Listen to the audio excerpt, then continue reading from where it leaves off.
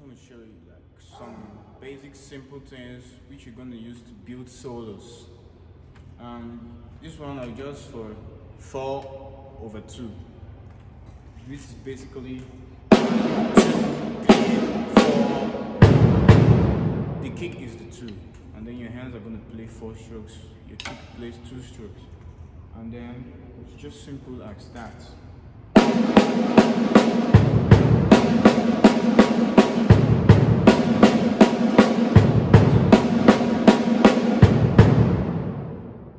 You can just make it more notes, even 6 strokes.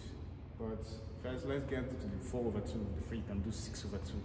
Okay, now let's build up the speed a bit.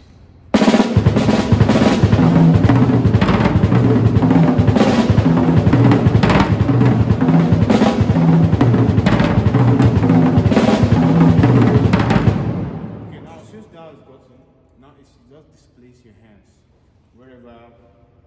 I kind of say it goes. Okay, so now, as simple as that. Maybe I should just give you a little something about that.